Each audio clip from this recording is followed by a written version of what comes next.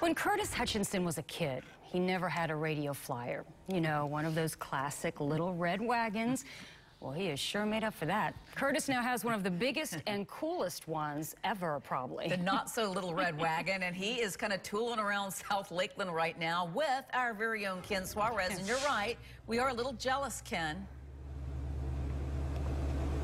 You know, back in the day, I remember I had a little red wagon, and if I wanted it to move, I would have to pull it, and it would go behind me. But this guy, my new best friend, Curtis, he can't turn around because he's driving, and that would be unsafe. But all he has to do is put his foot on the gas, and this baby will go from 0 to 90 in just 7 seconds flat.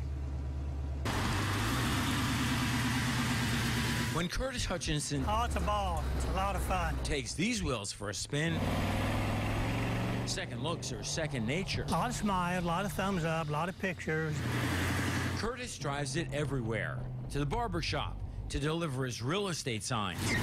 But his wife, Kathy, says, please, honey, not to church. Her hair's like standing on end, so I just prefer not to ride in it on somewhere like that. So most anywhere else or whatever. This is presumably the only one of its kind, a radio flyer built from the ground up.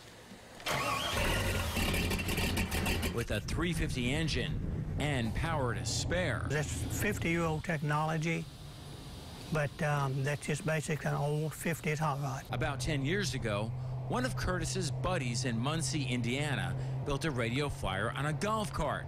Curtis saw it, fell in love, and decided to build the turbo version. Basically, after the mechanic work was done, I finished everything in my garage. Built the body, installed the carpeting, painted it, and now, very proud of it. You can see everything that makes a car run, the engine, transmission, gas tank. He's invested $30,000. Would you sell it?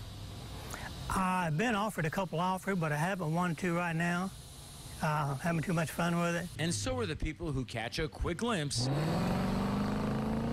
as it flies past them. Now, obviously, we're going a lot slower because we're driving through a neighborhood, and I am lucky enough to be getting a ride, but you can check this out. Every Friday night over at Burger King and Hardin Boulevard, they have a car show, and these guys go as long as it's not raining. You heard Kathy say that she doesn't like her hair messed up if it's too much wind. Well, I think if it's raining, number one, it's not good for the car, probably not good for her hair either. So don't go that night to check them out. Not on Friday night. Okay, and tell him we love his fuzzy dice, too. It just adds to the whole experience. Beep, beep. I had those in my truck. We love those things. The anchors love your fuzzy dice. Oh, yeah. And you, and Kathy. Thank you, Ken. I think we're actually going to go back and talk to him a little bit later on. That would be great. All right, yeah, thanks, because Ken. he's driving. You know, we don't want him to be distracted. I know. We 90 don't. miles Safe an driving. hour. 90 miles an hour. That is the fastest, what is it, flyer that I've ever seen. Yeah, which Red means flyer. he could be right here at Fox 13 in about 35 minutes.